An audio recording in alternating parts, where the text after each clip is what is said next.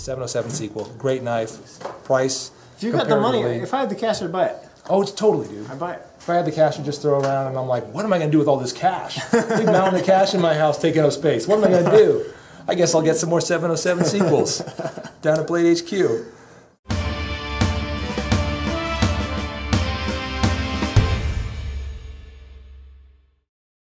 Hey guys, Late Boy Scout here with Ben from Blade HQ. How we doing, Scout? I'm doing great, man, and here we are at Blade HQ, shooting kind of yeah, man. This is one of my favorite places to visit in the whole wide world. My mom's house, close second. So today we're doing kind of an interesting, kind of a weird video, but I think you guys are going to find this sort of interesting. We might have some angry comments down in the comment section below, but the theme of this video is basically this. There are a number of knives out there that you guys have asked me to look at and potentially review that I've looked at and decided, no, I don't want that. I don't want to buy that knife, I don't want to carry that knife, I don't want to spend that money, I don't want that knife. So we thought we'd take some time today, show you some of those knives, just a few of them, and talk about why I wouldn't, and in some cases probably wouldn't, but might, given the right circumstances, buy that knife. And I want to stress, I mean, I sell knives, guys. These are high quality knives, and I'll be frank and honest with you. They're knives that I just won't buy for particular reasons. It doesn't mean it's a bad knife, it's just not what I need, what I'm looking for. Let's stress that this is not a hit on quality.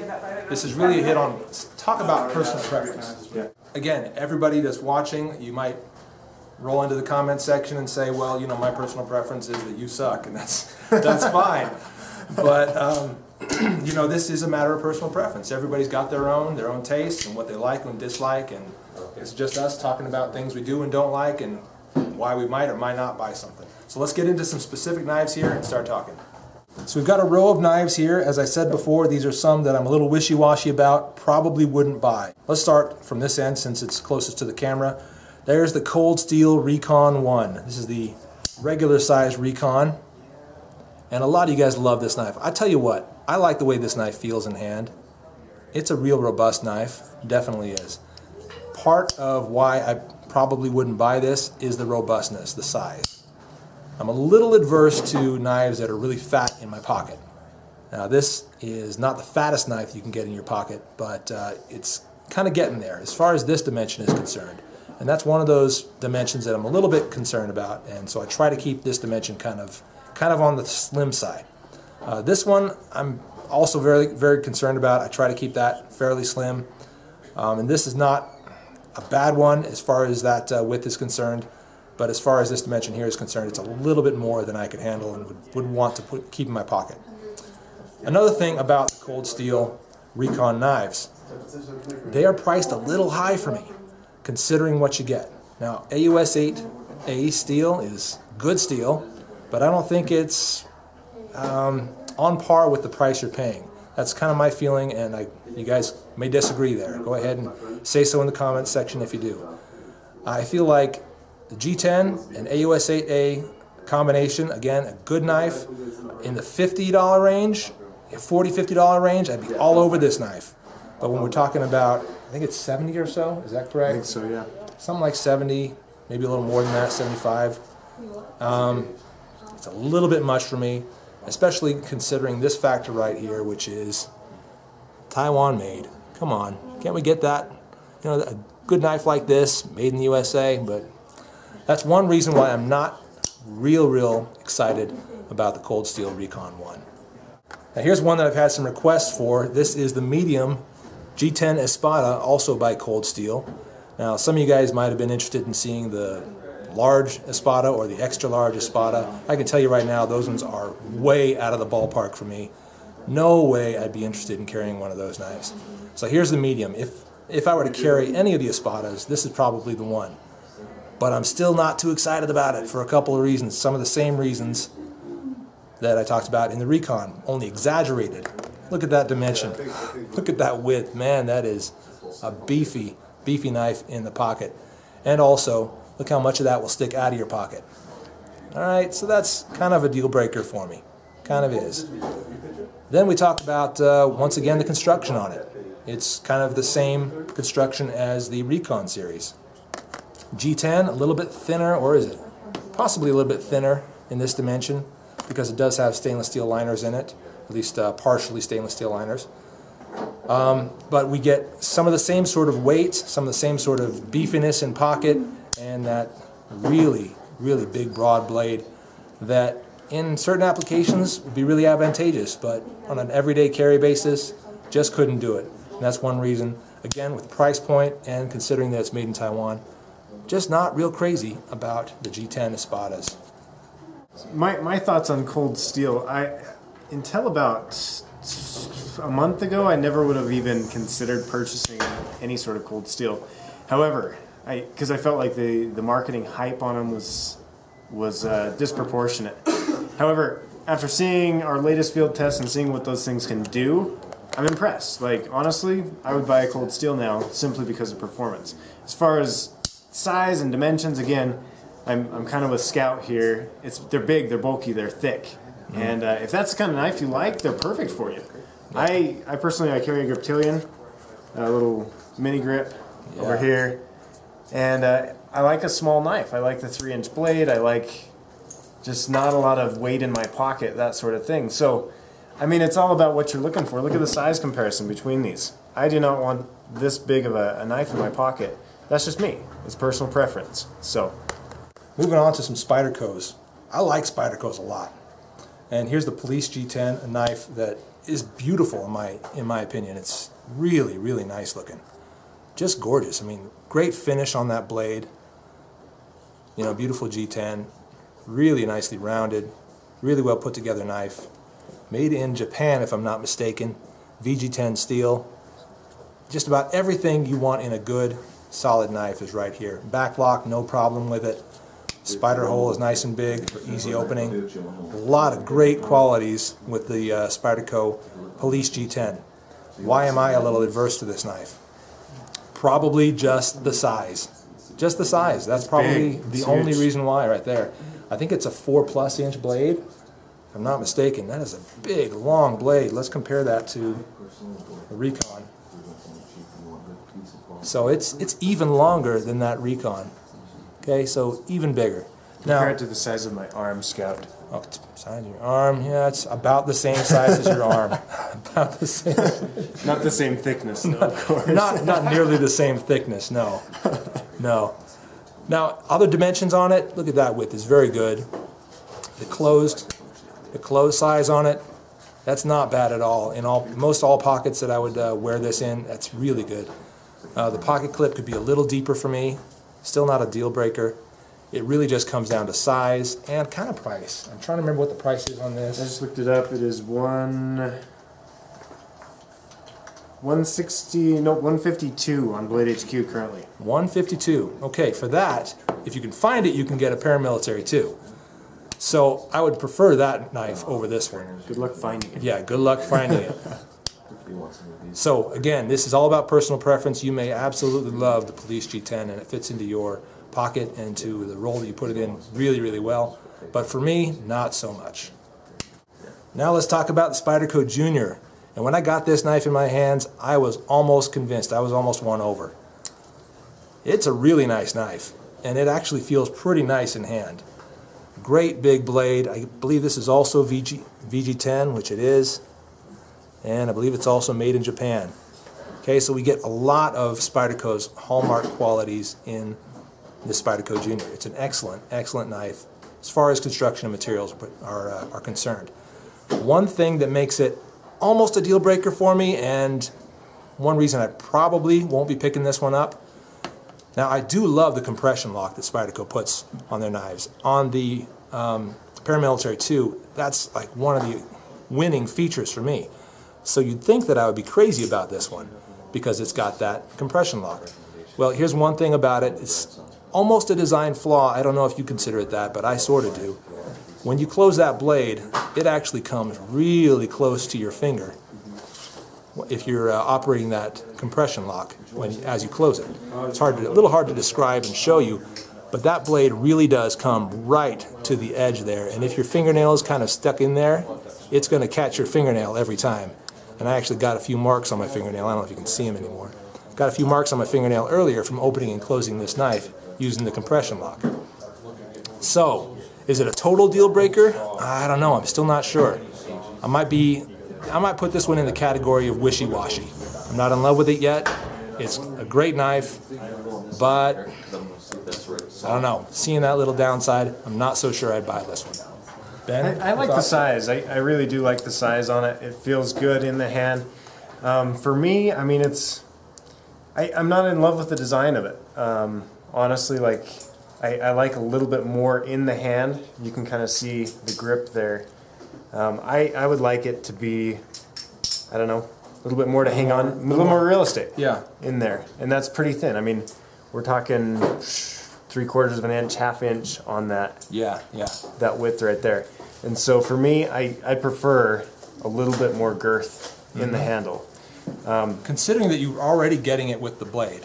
You know, it's like the blade size, as far as the girth of the blade, you're not going to get around that. So you might as well add a little bit more material to that handle so that you've got I don't know, sort of something more to grab onto, as you said. The other deal breaker for this one, for me, is the price. $137. Very cool design. It looks great, but it is a little expensive. And I mean, when you're I am not making bank, despite what people think here at Blade HQ, but I have enough to buy cheaper knives, and as far as design and preference, this is not going to get $137 out of my personal pocket. And that's the bottom line there. That's a personal opinion. If you like this one, definitely buy it at Blade HQ. We've kind of been emphasizing all along, it really is personal preference. A lot of folks just love the look of this knife, and when they get it in hands, they're in love with it, as opposed to Ben and I are kind of a little more wishy-washy about it. So if it's your personal preference that this is the knife for you, by all means, head over to Blade HQ today and pick it up. Now, here's one that I got actually a lot of requests to look at and review, and this is the Spyderco Manix 2 XL. Now, again, back to materials, quality workmanship, no issues whatsoever with this knife. S30V steel, that's awesome. The G10 is adequately grippy, maybe extremely grippy depending on your preference. The Recon 1 by Cold Steel certainly has a more grippy surface, so bear that in mind. However, as I said, so many nice things about this knife that a lot of folks are looking at it and are very turned on by it and want to pick this one up. Because, hey, it's everything you love about the Manix 2, except it's a little bigger, right? What's not to love about a bigger knife? Well, that's exactly what I don't love about it. I actually don't like the bigger size. One of the deal breakers for me is the pocket clip and the position of it. You see how much will stick out of your pocket there? I prefer to be a little low profile with my everyday carry blades. So knowing that I probably wouldn't carry this one, hardly ever, it's just not worth the money. And again, it's 120, 130. 105 is what I just looked at. 105. And that's not a bad price either. You know, the standard Manix 2, you're looking in the 80 range, I think. 70, 80 range. So for the upgraded steel and the extra size, you know, the price is good, but again, it comes to a personal preference issue for me, and it's just a little too big. When we fold that thing up, our girth and pocket, the width there is a little more than I like to take. It's more so than you get with something like the Police G10 and most of the other knives here on the table. So it's just not really doing it for me. A little too much size, a little too much weight, and a little bit up there in price. But again, great quality knife, and if it suits your preferences, by all means, go pick it up. It's a high performer. We did a field test on it one day, and it does really, really well. We did it with Sherman. Oh, yeah. And he loved it, man. But again, for him, the big knife is what he's looking for. This is too big for me, for everyday carry. It's just, yeah, I'm a small knife kind of guy. Right about 3 inches is a good spot. But cool knife. And an S30V on it, $100. Yeah. That's, I mean, if you are a big knife kind of guy, this is a great EDC. Absolutely. Just not personal preference for me. There you go. So, moving on to one that's going to get a lot of you guys upset. Scott and I disagree on this one. Here is the SOG Flash 2. Now, the SOG Flash 2, it is. It's way snappy. It feels pretty good in hand, actually. And, you know, everything that I didn't like about the Flash 1 is a little bit better in the Flash 2. I still am not in love with this knife. Deep carry pocket clip? Well, yeah, deep carry pocket clip, big win. Snappy spring assist, big win.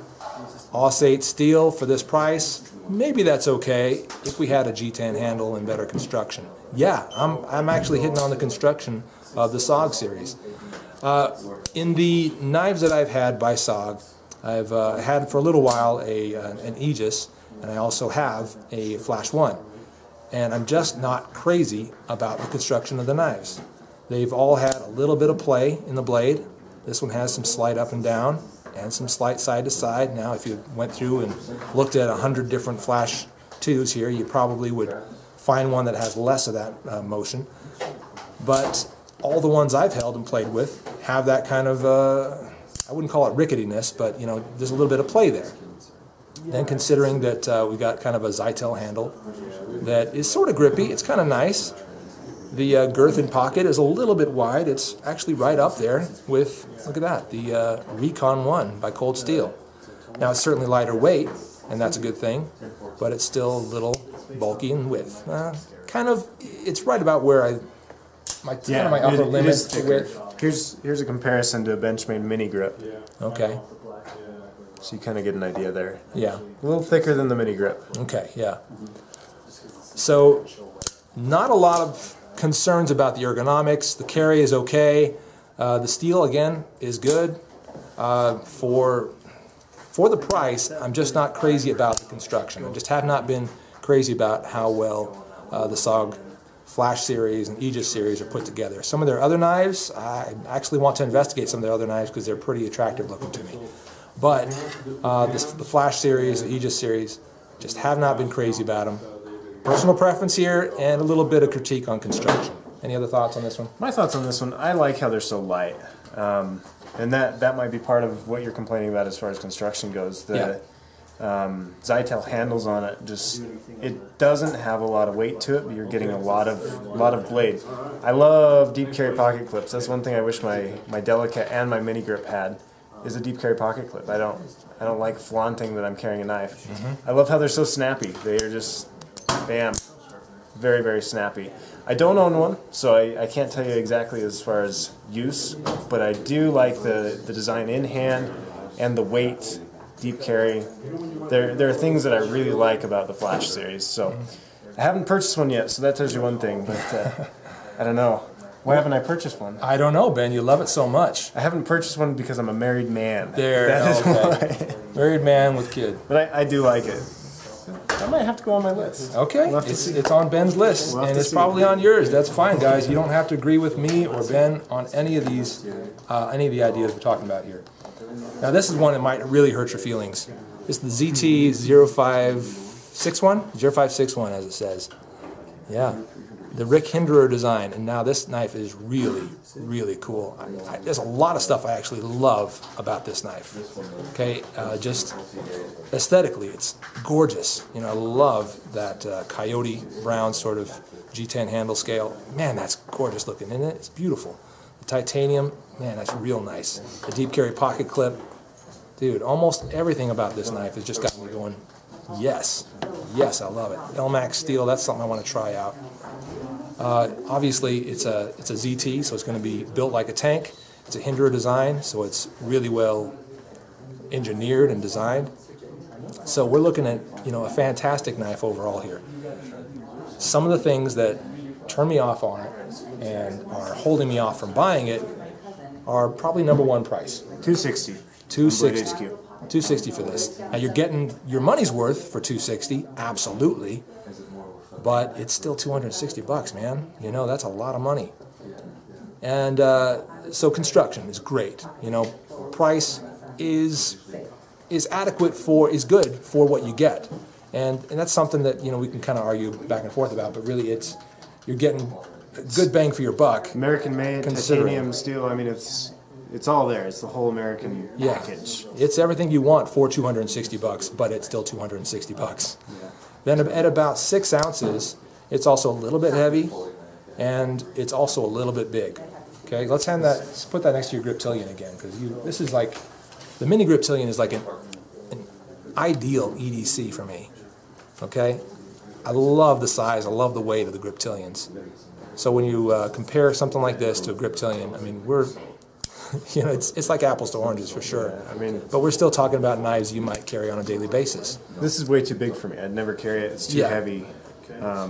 That said, I'm excited about the new ZT line. We just saw a SHOT Show. I am. 770. They've basically taken their great designs, their great innovations, and put them in smaller packages, which is exciting to me because I'd never carry this. It's too big for me. Mm-hmm. Yeah, I'm way stoked about those knives actually.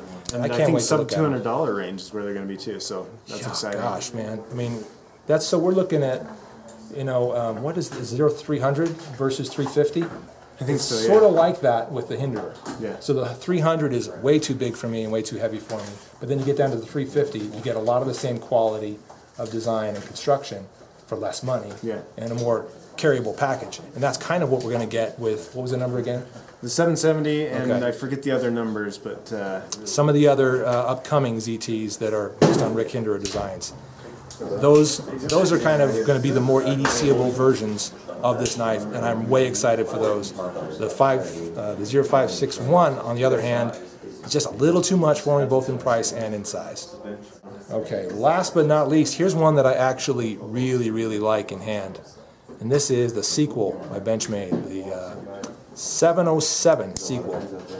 And I tell you what, man, I've been looking at this knife for a long time, and I've been really seriously considering picking it up.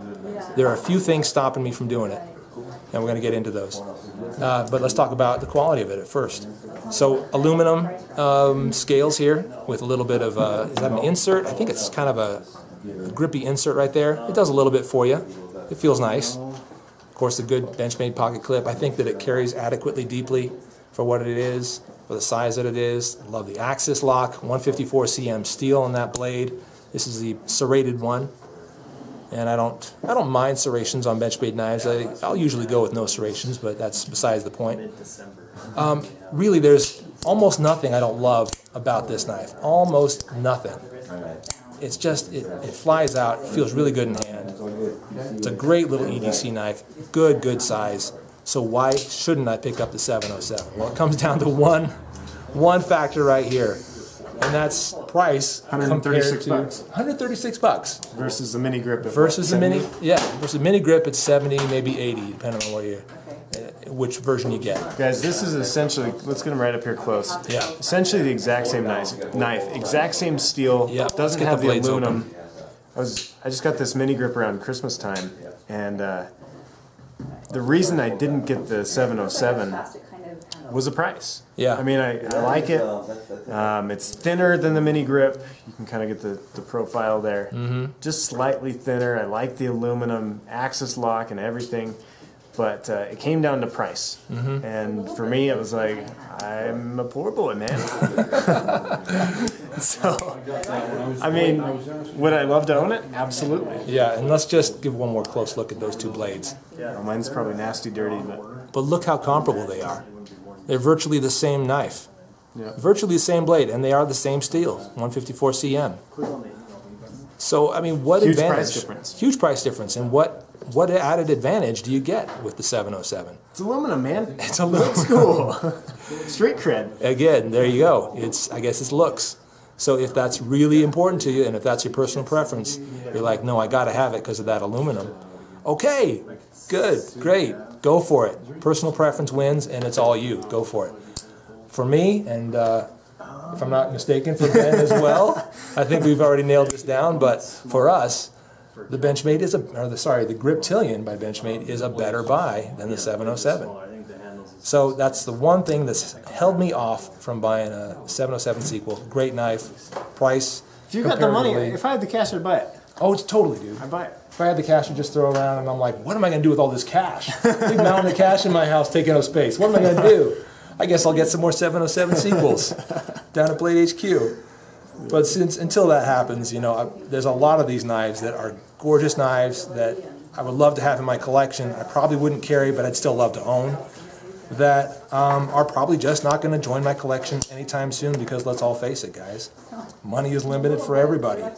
You know, resources are limited for everybody. We have to make choices on what we're going to buy, and we generally make those choices based on what we need and what we can afford. I think the discussion of what knives to buy and why is super important, because everyone has their personal preferences, everyone has their budget range, and everyone's going to buy something different. That doesn't mean that these knives are bad. These are great knives.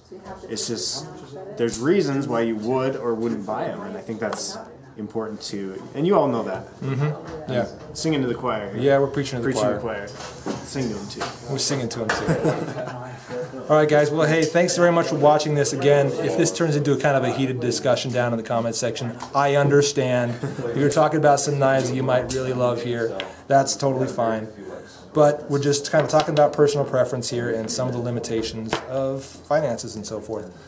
And you know, some of the things you might use to make your decisions. And again, this was kind of sparked by some folks that were making some requests and saying, hey, Late Boy Scout, check out this knife, check out that knife. And I got multiple requests on some of these. So I wanted to kind of answer those requests, at the same time tell you why I probably won't be buying and reviewing these knives. Well, that's all we got for you today. Thanks so much for joining me. This is Late Boy Scout. Ben from Blade HQ. And we'll see you guys later. Take care.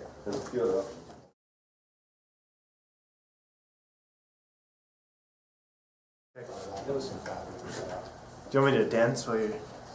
We could do Ben Harlem Shake. That would have been better.